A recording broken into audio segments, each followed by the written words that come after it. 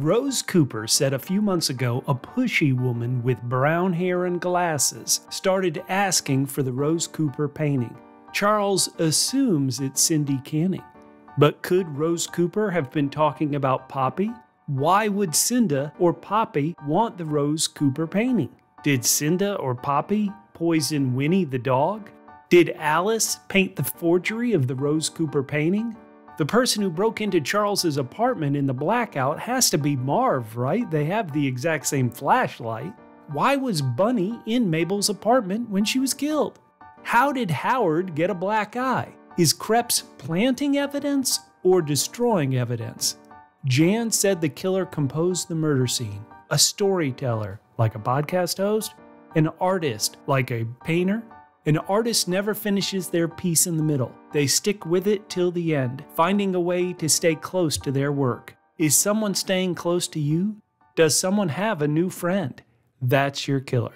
Let's solve Only Murders in the Building. Season 2, Episode 9, Sparring Partners. We'll be breaking down... Wait. What a twist at the end! Holy smokes! Where is Becky? Well, she's right here. Oh my goodness.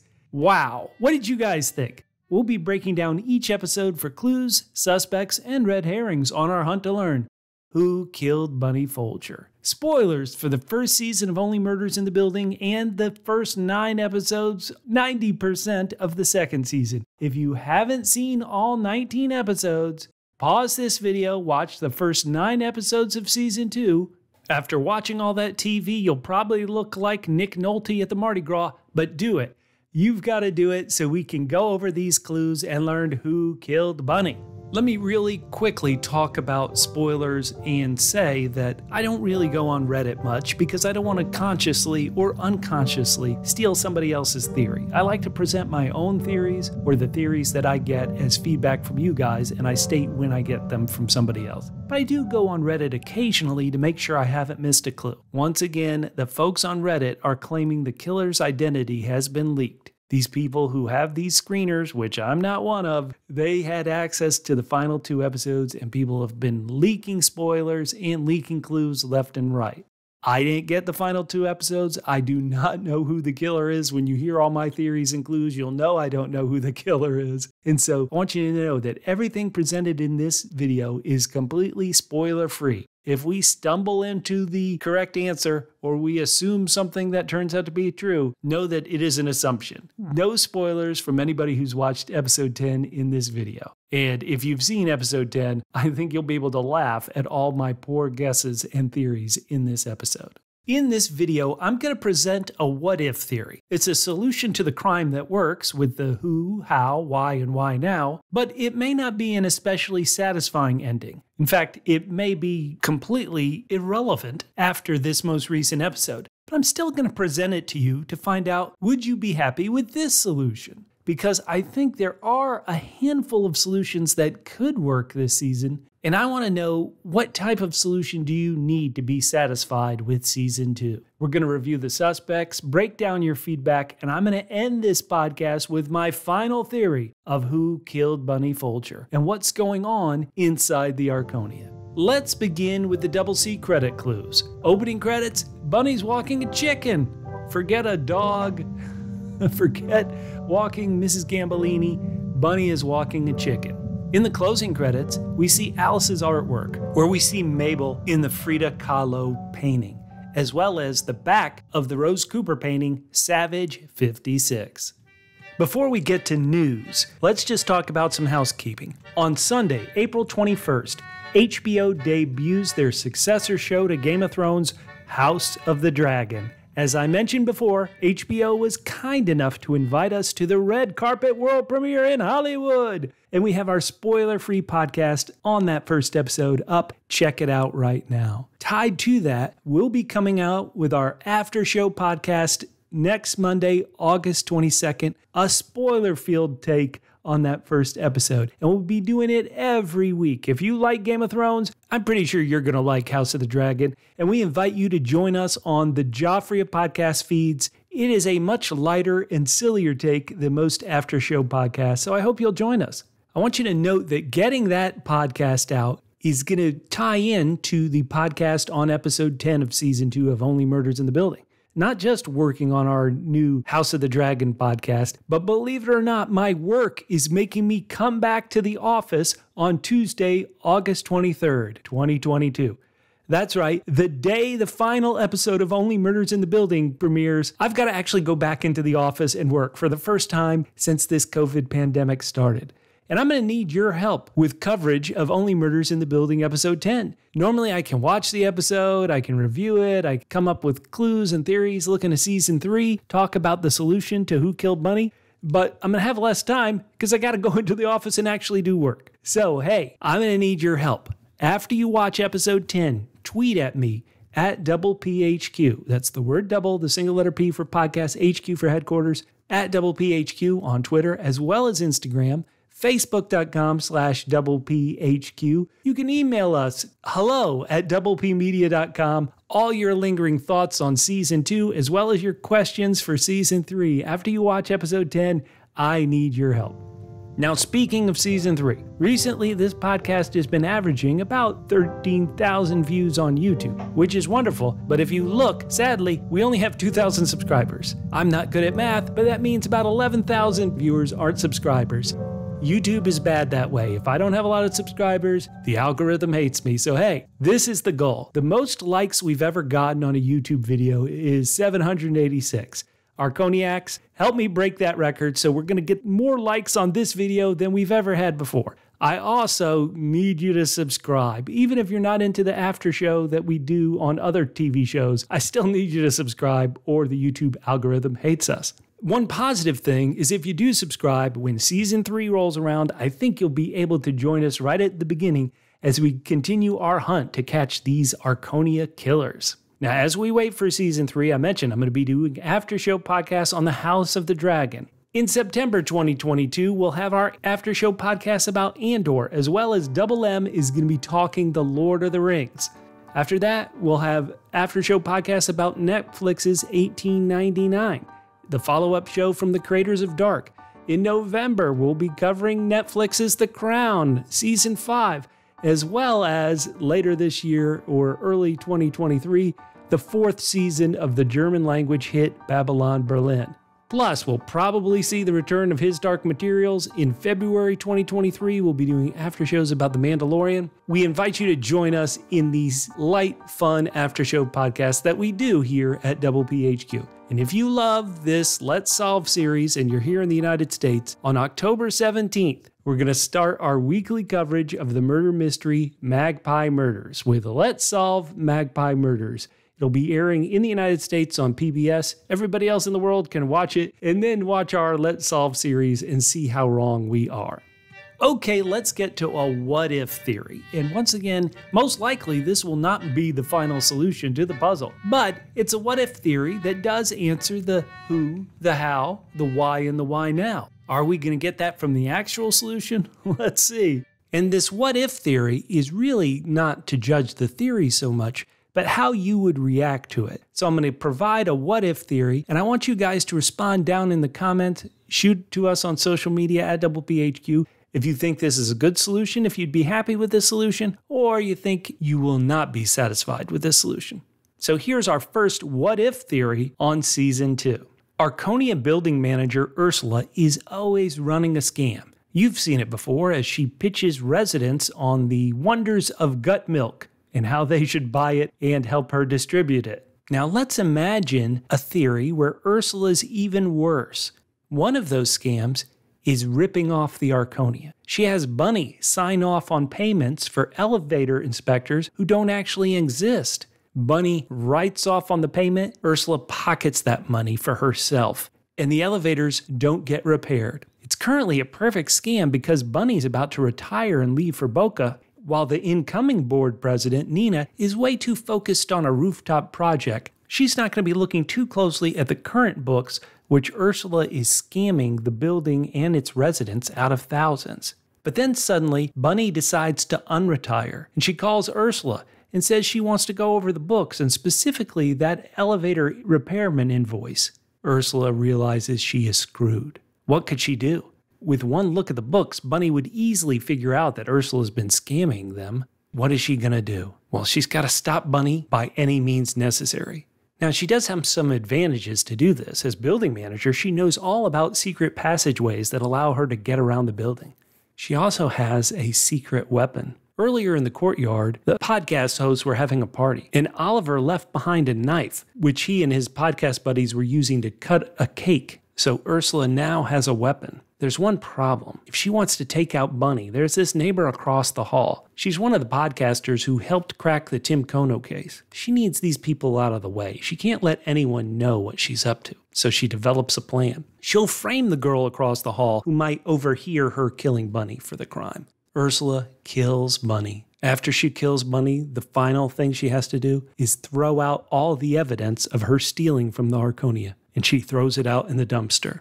For whatever reason, those podcast hosts aren't immediately arrested, so Ursula has to plant evidence against them, specifically Charles, the one she hates the most. Now, okay, what do you guys think of that what-if theory? That Ursula theory is probably not the correct theory, right? It doesn't touch on 14 or Savage, and I should point out, it's not factually correct.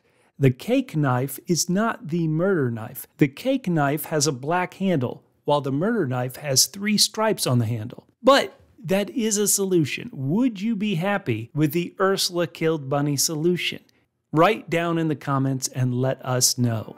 Before we run down the suspects, let's see what episode 9 taught us about the victim, Arconia board president Bunny Folger. Bunny must know Rose Cooper because Rose Cooper tells Charles that recently a brown-haired woman with glasses who was pushy had been asking for the painting. How would Rose Cooper know about that if Bunny hadn't told her? Bunny did have a replica of the painting made, a forgery if you will, and hid the original painting inside the stand that held Mrs. Gambellini's cage. Did she do this because the pushy woman had recently started asking about the painting? What do you guys think? All right, let's get to the suspects. And up top is one who I've never truly considered, but it's Cinda Canning. Cinda met Kreps at the Chicken Chug Bar and Grill, and they flirted over a Chicken Chug wings tub. And she got him to help her with the evidence for her podcast, All Is Not Okay in Oklahoma. Cindy Canning fits the profile of brown hair and glasses and pushy. Why would Cinda want the Rose Cooper painting? I think maybe you could assume, and note you have to assume where the clues show, but you could assume that after All Is Not Okay in Oklahoma's success, Cinda wants to do another podcast about another missing woman. And the famed artist Rose Cooper is a famous missing woman. So how would Cinda know about the secret passageways in the Arconia? What do you guys think? Guys, I need your help more than ever. How could Cinda know about the secret passageways? Is it possible Kreps helped out on the Tim Kono case and discovered them? But an even better question. Why kill Bunny? Because Bunny wouldn't hand over a painting that she wanted to do a podcast on? That is a very flimsy motive. But okay, let's say Cinda needs this painting for reasons we can't figure out. Bunny is about to leave to Boca. Cindy wouldn't have access to the painting anymore, so she wouldn't have a subject for her next podcast. And as we know from her big sale, she's getting rich off selling her podcast and doing her podcast. But does it have to be specifically about this painting? What are we missing? Now, why would Cinda plant the painting in Charles's apartment? Why would she use knitting needles to frame Mabel and use Oliver's knife? Well, this we can assume, and I think this is a safe assumption, not one that maybe stretches what the show asks us to do, is that Cinda wouldn't want any competition for her upcoming podcast. These guys are on the front cover of newspapers and magazines. She's got to get rid of her competition so she can still make that $30 million. Would Cinda have poisoned Winnie the dog and the threatening note to Oliver that reads, "Stop the podcast"?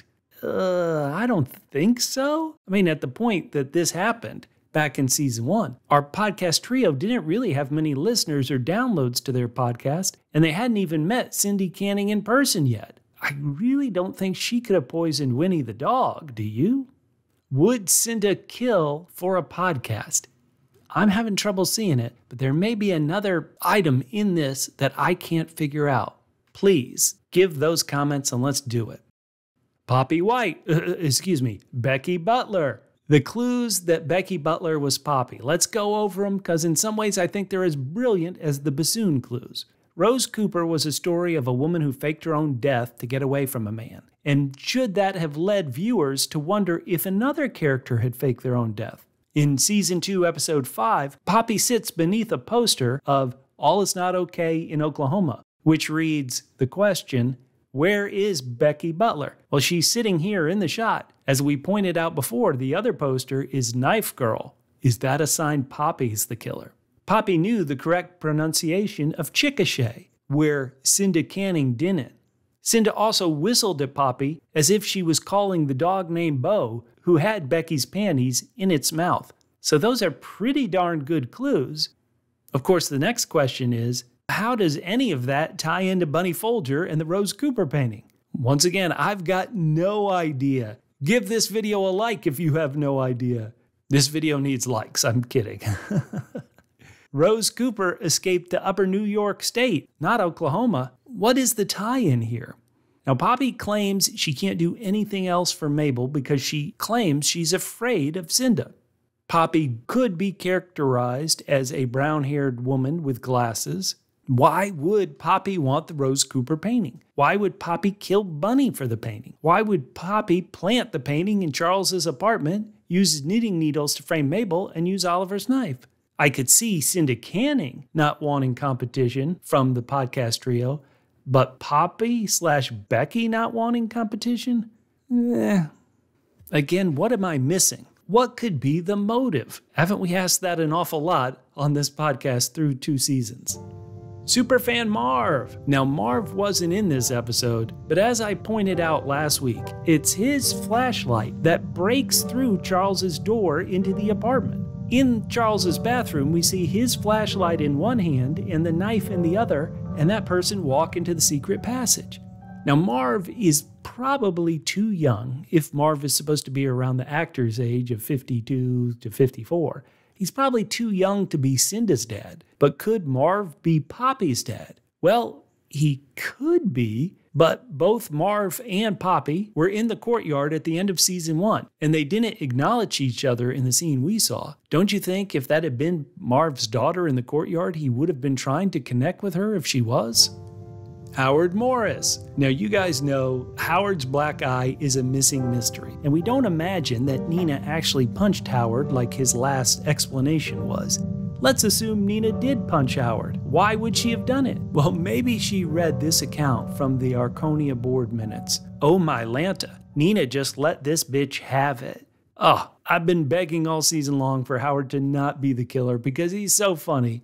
And I suppose this episode is saying he isn't the killer. I still have my questions about a bunch of Howard stuff, but fair enough. Now, last week we saw Howard flirt with Jonathan. A lot of people were suspicious of Jonathan because of his sneeze. The Art of Intuition wrote, I do think that Howard's love interest is sneaking into the passageway gaining information. Is he a spy for Nina or an undercover cop? Jonathan knew way too much. And the fact he acted like he didn't know about Howard's cat? Please. Everyone in the building knows about Howard and his cat.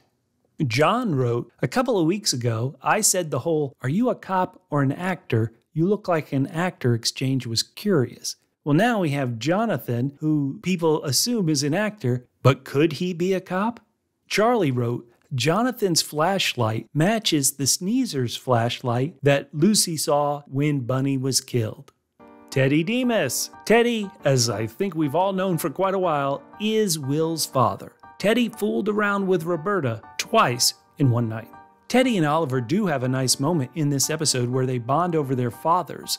Of course, I'm wondering, these characters have known each other since the 1970s. They really haven't talked about their fathers to each other? Now, Teddy claims his father was killed by a Korean bookie. That ties into gambling, and anytime you hear gambling, you think Mrs. Gambolini. Oliver demands Teddy never tell Will. This can't hold, correct?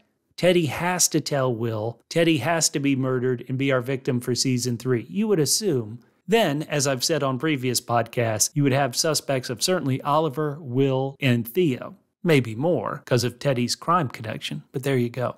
Oliver's son, Will. Will is freaking out about The Wizard of Oz. Oh boy, has he heard about the upcoming remake. But Will is told that he has theater in his blood. Will's also apparently been freaking out because of this DNA test. Oliver says, "You're my son." Does Will believe him? Alice Banks. Alice comes bearing the gift of a puzzle in a bag that's covered in paint. Certainly an option on the matchbook is that's red paint and not blood. Alice explains that she cut her hands by carving pieces of the puzzle during the blackout. Now maybe Alice is just too suspicious, but she went into the bathroom by herself. Is she planting more evidence? Have we ever seen what became of the video where she made of Mabel destroying that piece of art? Detective Kreps. In this episode, we find out once and for all Kreps is Glitter Guy. He works at Coney Island because he needs the cash. He also worked in Chickasha, Oklahoma on the All Is Not Okay case of Becky Butler. Kreps works out at the Excessive Force boxing gym in the Bronx. A police officer working out at Excessive Force.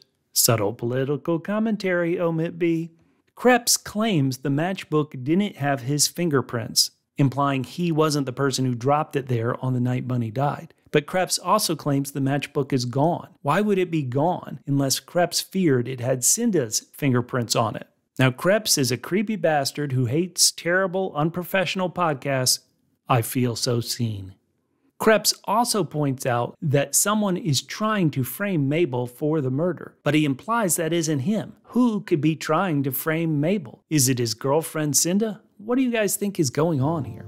Now, Lenora Folger, scratch that, Big Bunny, scratch that, Rose Cooper is in this episode. She lives in Lake Placid, New York. So many things have been talking about flip the pieces, Angel and flip-flops. I've been flipping things all season long. And I looked at Rose Cooper and I flipped that to say it's repossessor. Ridiculous, I know. Now, Rose Cooper gets her hands on the original in this episode, and underneath it is a picture she made of Charles and his father. Once again, she claims she had to escape her abusive husband and that Charles's father helped her out. Who was Becky trying to escape? The big three. And even before it was revealed, I wrote Oliver is lying to everyone about being Will's father. Greekish? Oh, we learned Oliver's father was a door-to-door salesman, a Willie Loman type. Charles Hayden Savage. He finally opens up his father's watch and he finds an address. Is it incredible that Rose Cooper has lived in this same house in Lake Placid all these years? Mabel Mora. Mabel was a great detective in this episode. What did you guys think? She also seemingly has broken up with Alice for good.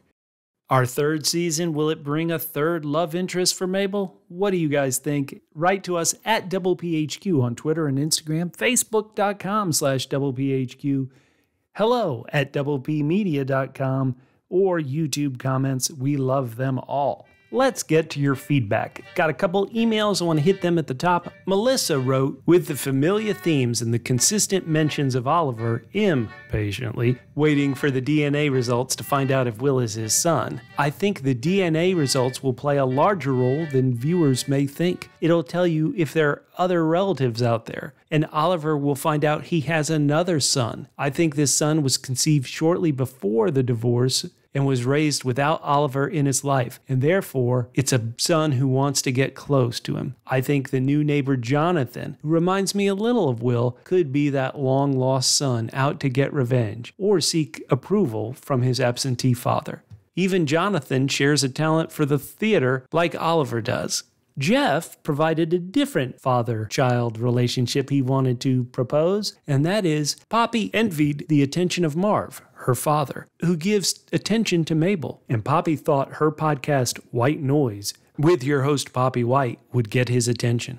We have another Marv is the father to Poppy comment, this from Zepha, who wrote, as for Marv's daughter, it would also make sense if Poppy is his daughter, hence how his fascination and love of crime podcast starts, and why he's obsessed with the 6th Avenue slasher. He's trying to solve it so his daughter Poppy would be proud of him. It's also why Poppy has decided to help the trio. Now, Queen Bee is also looking at Marv. She wrote, I think Marv is the person who was waiting for Mabel in her apartment and the one who killed Bunny. I think Marv is the 6th Avenue slasher. I also believe he's the person in Mabel's dream, which I've mentioned before, I believe is a repressed memory. She has blacked out the incident, and Marv's afraid one day she'll remember and expose him. Now, there's a different proposed person for Marv's daughter, and that comes from the house of Mia. They wrote, I think the daughter Marv is talking about is Detective Williams, or her wife. In season 1, Detective Williams was always talking about loneliness. I wonder if Marv abandoned one of them as a child and was trying to get back into their life. It would also explain the wedding he wasn't invited to. Ooh. So we had a couple people pitch Marv as Detective Williams' father. Now, Marv, not to judge, but the actor really is only, I believe, 52 or 53. And somebody who's 52 or 53, let's say they had a kid when they were 25-ish, that would make their kid 27 at the oldest. And Detective Williams, not fair to judge, to me seems a bit old, but maybe.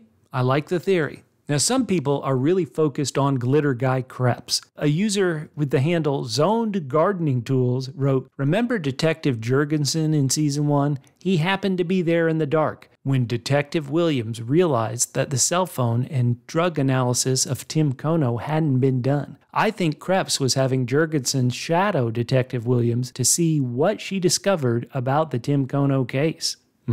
GHDU wrote, Jan said the killer is an artist who composed the murder scene. It's not Alice. It's Rose Cooper / Lenora and her henchman. Lenora is Rose Cooper. There's a famous opera, Fidelio, written by Beethoven, where heroine Lenora is disguised under the name Fidelio. Remember, someone called Bunny while she was on a walk, and Bunny said, oh, it's you.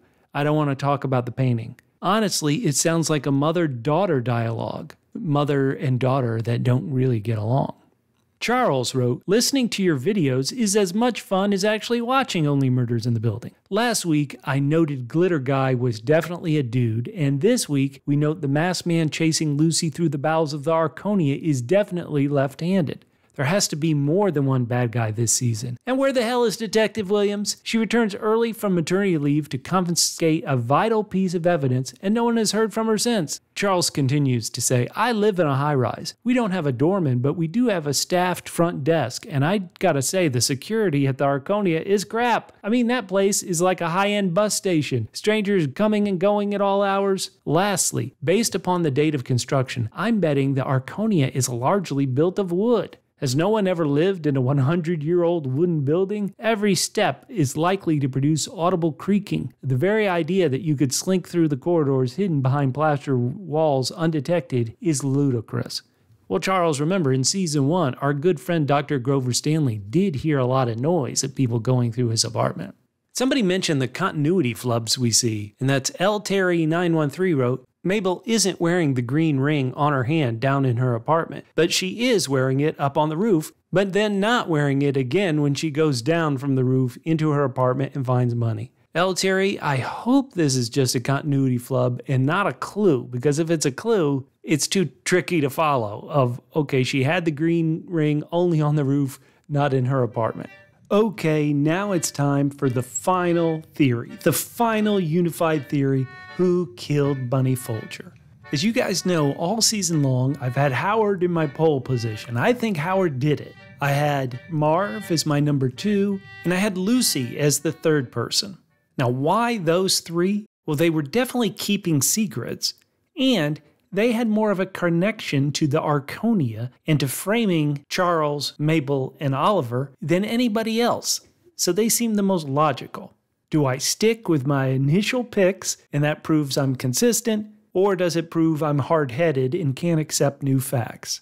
There's another bit of this, and that is I feel like I got the killer wrong in season 1 because I couldn't really figure out a motive for Jan. Now, when they announced Jan's motive in episode 10 of season 1, I was very frustrated. I was like, where were these clues? And there really weren't any. But of course, I'm not going to worry about that this time because I can't figure out motive for anybody. So, who do I think killed Bunny Folger? I think the show is telling me I've got a choice between Cinda and Poppy. I can't figure out a motive for either of them to kill Bunny that's satisfying. Bunny won't give me this painting so I can do a podcast subject really is a terrible motive. But I have a feeling they'll reveal some strange twist in episode 10, which will provide a reason why Cinda wanted that painting, why Poppy might want that painting. So, okay, there's one final bit of this. I am positive that's Marv's flashlight. He came into Charles's apartment wearing a mask with a big knife and not wearing his respirator. So, how can I tie these two things together? The show is telling me it's Poppy or Cinda. Yet, Marv definitely broke in. Marv has this daughter issue, but it seemed certainly Cinda isn't his daughter, and Poppy as his daughter.